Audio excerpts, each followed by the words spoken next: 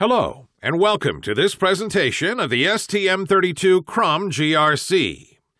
This chapter presents the features of the memory management unit used in graphical-oriented applications. The CROM GRC is a graphic-oriented memory management unit to optimize the memory usage according to the display shape. The CROM GRC lowers the memory usage by storing only the visible pixels in the memory. It is fully configurable according to the display shape and is totally transparent in the system. The CROM GRC works with any memories and any masters of the STM32. The CROM GRC is seen by the masters of the STM32 system as 4 virtual buffers to store the graphical frame buffer. Each virtual buffer consists of 1,024 lines with 3,072 or 4,096 bytes per line. The size of each line is configurable by software.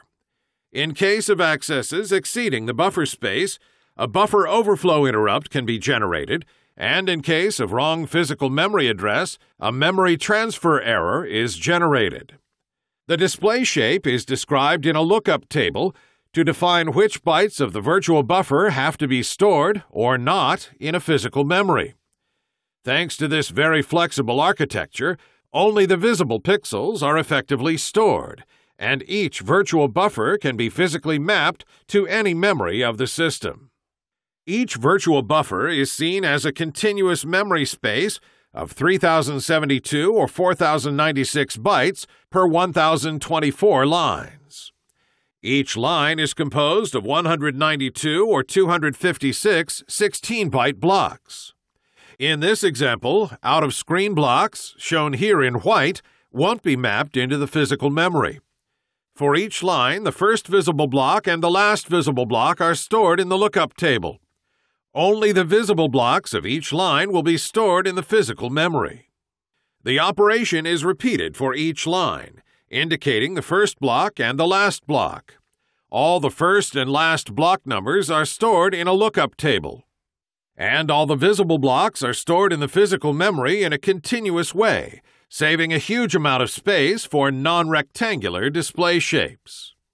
All the line parameters are stored in an internal lookup table. The description is the same for all 4 virtual frame buffers. For each line, the following parameters are stored: the enable bit of the line, the number of the first visible block, the number of the last visible block, and the line offset in the physical memory. The line offset is the offset between the physical buffer base address programmed by the user and the address where the block 0 of the line has to be stored. Each virtual buffer has its own base address in the physical memory. The CROM GRC runs with 2 operating modes: 192 blocks per line mode or 256 blocks per line mode. The 192 blocks per line mode is useful as we can have an integer number of pixels per line when the frame buffer color mode is in 24 bits per pixel.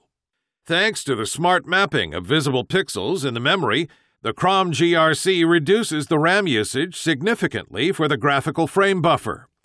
For a round display, the gain is above 20%. There may be slight variation depending on the frame buffer color mode.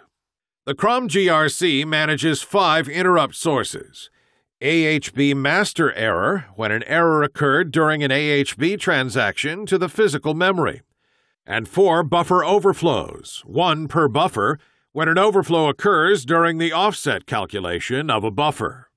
The CROM GRC is active in run and sleep modes. A CROM GRC interrupt can cause the device to exit. In stop mode, the CROM GRC is frozen and its register's content are kept. In standby mode, the CROM GRC is powered down and it must be reinitialized afterwards.